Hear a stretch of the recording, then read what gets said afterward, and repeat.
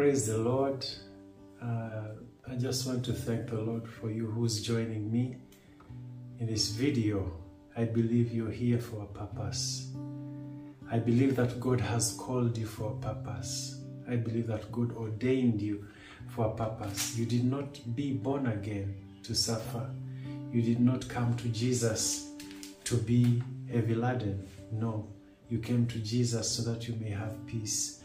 Not a peace like the world gives, but a peace that you must have if you have Jesus. When you have Jesus, you have a peace like the world cannot give.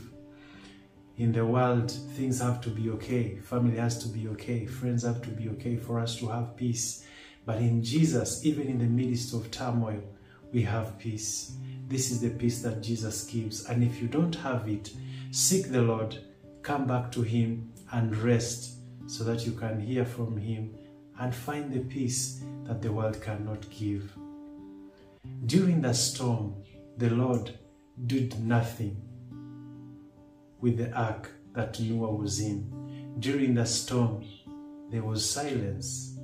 During the storm, when there is turmoil and everything was going on, the Lord was silent. But when the storm calmed, there was an action from the Lord. It was until the storm was over that the Lord responded. Is the storm so fierce? Is what you're going on so fierce?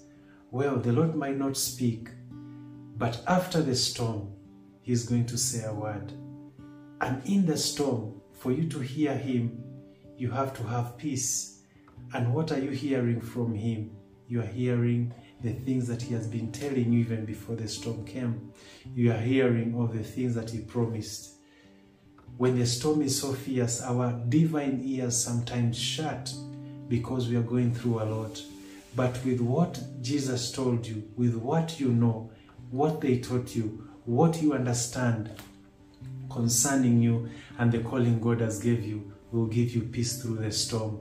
And after the storm, the voice is going to be more clear, not because He was silent, but because you were so taken up with what is going on to hear from Him. During the time that Noah was passing through the storm, it is what the Lord said that carried him through. Then after the storm, the Lord spoke a new word. Then this is the time that you should set yourself so that you can hear from the Lord. Stop being taken up with the storm so that you can get a fresh word from the Lord. Be blessed, and thank you for watching.